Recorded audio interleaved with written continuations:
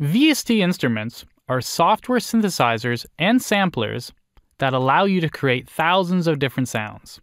Before we start looking at the instruments themselves, let's look at how to add instruments to a project. The quickest way to do this is to create an instrument track. Before I go any further, I want to clear up some confusion that people have when creating instruments. If we choose an instrument and click OK, we will then need to choose a preset to get the right sound.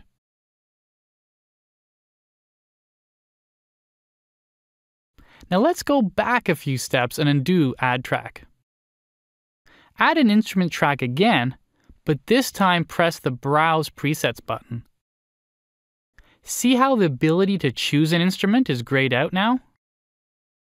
This is because we are now given the chance to find the right sound no matter what instrument the sound comes from.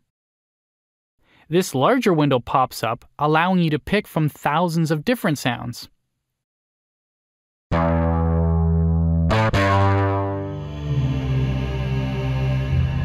The Show Location button works in conjunction with the Media Bay, which we'll look at in the Media Bay chapter.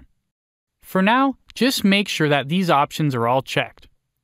If you click on it by accident, just hit Cancel. Deselect the Show Location button. You can use the categories here to narrow down your search. You can even choose to only look for sounds for a specific instrument. Click on one of the sounds and make sure MIDI input is lit. Then play your MIDI keyboard to audition sounds. Once you've found a sound you like, press OK and an instrument track will be created featuring one of Cubase's instruments. You can change to a different sound by pressing this button here in the inspector. However, it will only be the sounds from that instrument. Toggle Categories in the lower left corner to widen or narrow down your search. If you want to change instruments, you'll need to select a new instrument just above the spot where you change the presets. You can also use MIDI tracks to trigger instruments. First, you need to create a VST instrument track.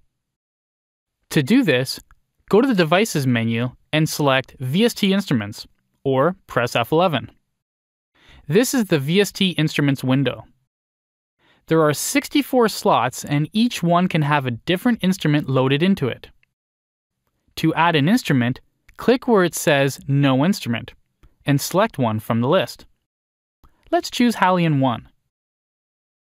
Notice that a VST instrument track appeared in the project and a dialog window popped up. This window is asking if you want to create a MIDI track that is linked to the instrument. Let's click Create.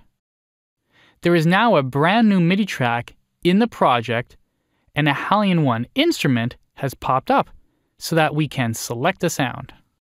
To stop the dialog from popping up all the time, go to the Preferences. Then click on Plugins under VST. Click on the drop-down next to Create MIDI Track when loading VSTi. There are 3 options here. Always creates a MIDI track every time you add a VST instrument. Do Not never creates a MIDI track when you add a VST instrument. When it's set to Always Ask To, the dialog we saw earlier will pop up every time. Let's leave it set to Always Ask To. Now let's load up a Hallian 1 preset. Click here to view the list of presets. Toggle Categories off. This allows you to search without the category selection blocking your results. Let's select the Rock Standard Kit 1. All of the presets in Hallian are great, but I think the drum sounds that Hallian can achieve are fantastic. Along the top, there are the standard power, bypass, and read and write buttons that are found on every effect and instrument window.